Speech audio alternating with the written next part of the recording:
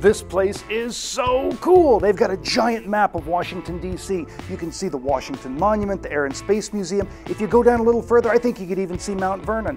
I'm gonna make a great spy. You know, we're just here to learn, Marty, so that we can get information back to our analysts.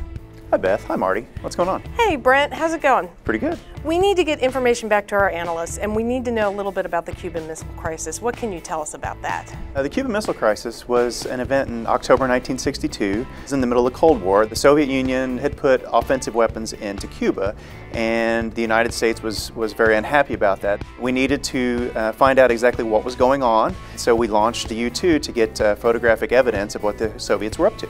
How important was the U-2 in the whole Cuban Missile Crisis? Like, those images were taken by the U-2.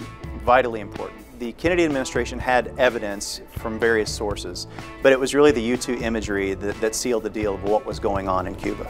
Tell us about the suit we see behind us. This was a U-2 partial pressure suit.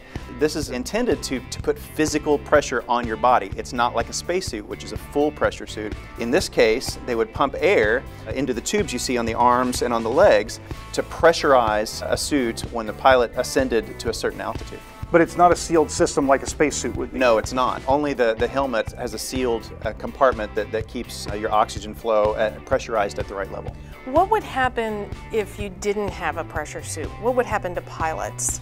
You would actually pass out from hypoxia, where you start to get lightheaded, you start to lose control of your muscles and so on. So that helps with that. And in addition, the U-2 could fly up around 70,000 feet. Anywhere above 50,000 feet, you really need a pressurized suit, and these guys would fly 20,000 feet above that.